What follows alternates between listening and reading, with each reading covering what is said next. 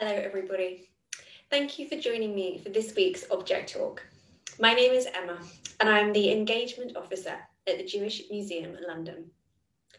The object I've chosen to share with you today is one of over 40,000 objects in the Jewish Museum in London's designated collection, a collection that shows the diversity of Jewish life and culture, and our programmes exist to explore connections between faiths and cultures.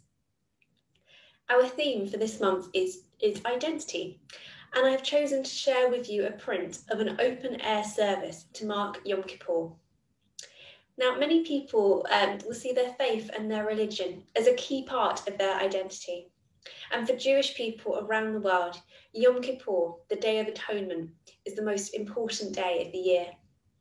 It gives people time to reflect on their identity, their actions, and their thoughts. However, in this print, we are given another identity of the people attending this Yom Kippur service, the identity of soldiers. Let's have a look at this print. This is a postcard print with a scene of German soldiers at an open-air Yom Kippur service in 1870 during the Franco-Prussian War. It shows them just before the Siege of Metz, which was a decisive Prussian victory, and the war resulted in a united Germany for the first time in centuries. Underneath the picture, there is a title in German. It translates to Yom Kippur, and in brackets, Day of Atonement, before the Battle of Metz, 1870.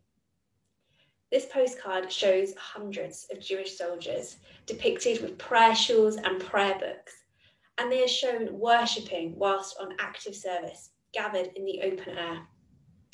They're gathered outside Metz in a valley, and you can spot Metz in the distance. They have got a makeshift bimah, the stand that the Torah goes on, in the centre, and there are 3 men in the middle who are presumably leading the service. They've even managed to acquire a Torah scroll, and the worshippers are all sat around them in a circle. On the edges of the photograph, there are more men. These men are shown not wearing a talit, the prayer shawl, or holding a prayer book.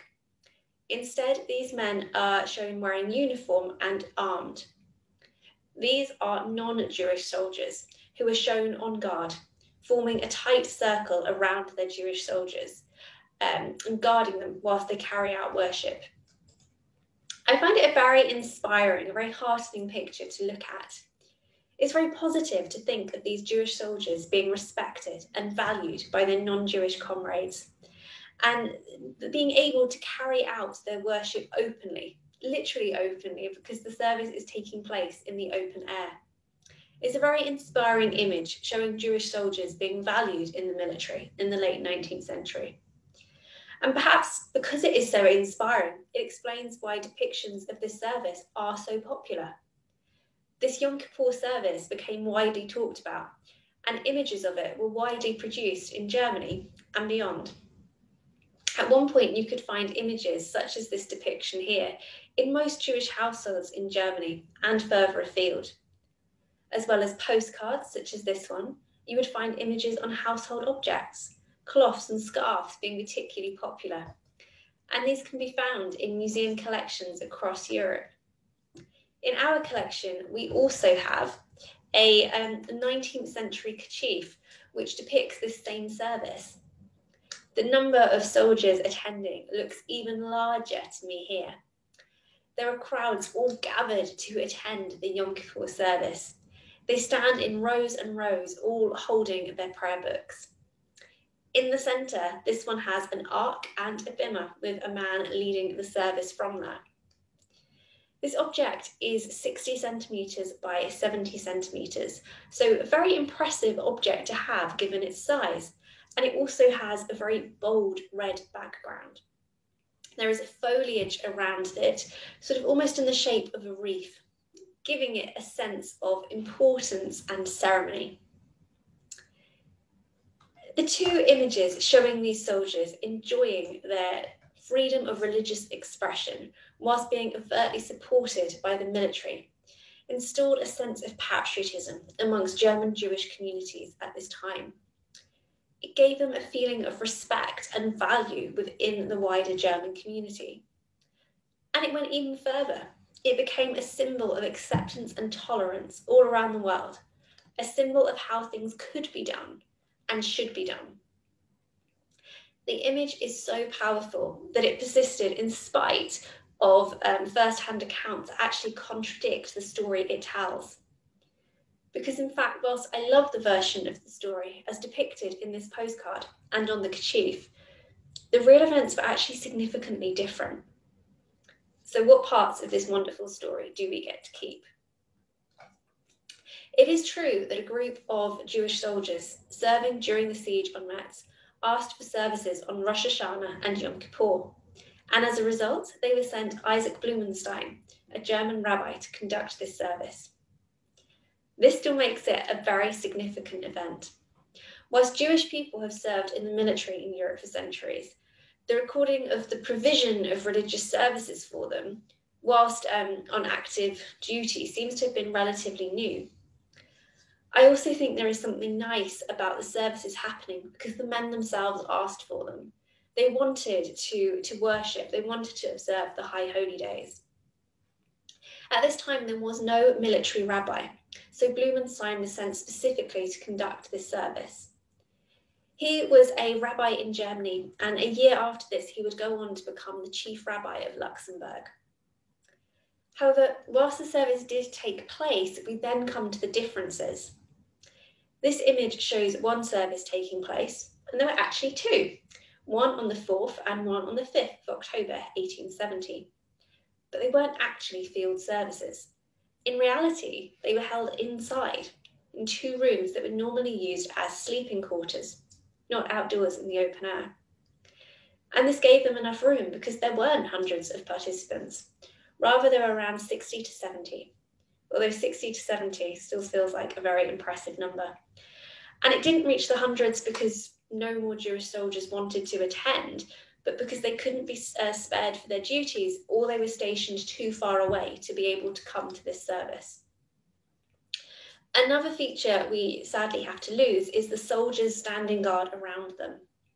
There is no account of non-Jewish soldiers acting as guards.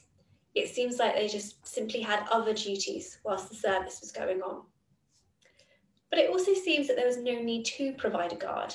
They were indoors, so they were away from any immediate danger of attack, and the service was still carried out successfully without the guard. Whilst the reality may have been different from this postcard, the feeling at the time still seems to have been very positive. The soldiers appreciated it so much that they requested future Jewish services to attend whilst they were in active service. However, the victory of the German army in Metz ended the war, and so there was no need for this to take place. I find it a very fascinating object because it represents an ideal. The reality was different, but this is the version that proved so popular.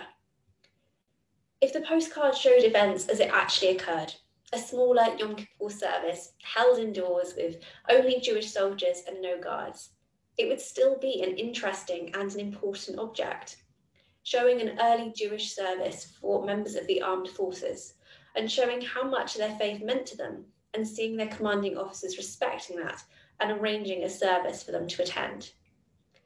Yet, by adding the additional details, depictions of this scene became widespread, well known, found in many households. It helped normalise the freedom of expression of Judaism. It gave people something to aspire to and made the whole event something to celebrate. It celebrated the idea that you could be Jewish and a member of the armed forces. You could have both identities at once, rather than needing to hide your Jewish identity to become a member of the armed forces, as many people in this country did before the First World War.